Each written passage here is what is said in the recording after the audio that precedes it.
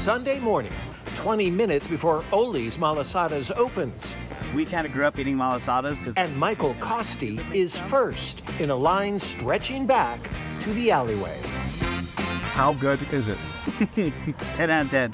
Would eat it every day of my life if I could. Here we go, here we go. It's reviews like that, demand like this, So we'll get a strawberry mango, a ras cream, a halkia.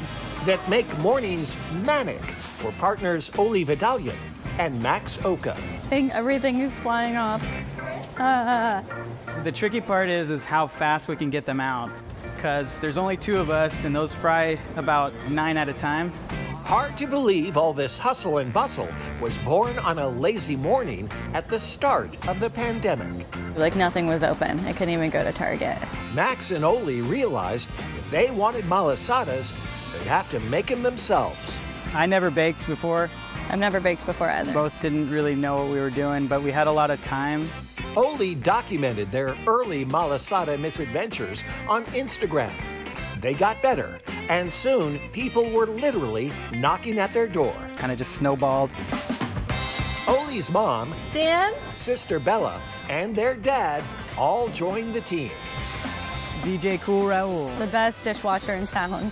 And now those lazy days are a distant memory. It's basically pretty simple. You just have to keep going until it's over. There's no like stopping really, and you just kind of have to like keep pushing forward even when people are, waiting and getting hangry and stuff. The line gets longer because people drive by and they're like, you know what, I'm gonna stand in that line. Is the line worth it? Some answers don't need words. I think our biggest compliment is that people who don't like sweets at all really enjoy these malasadas because it's essentially just fried bread and it's just good. Maybe too good. Oli's ran out of malasadas within 90 minutes. They gave free coffee to customers willing to wait for the next batch, but some things just aren't made to last. Have a good day, thank you.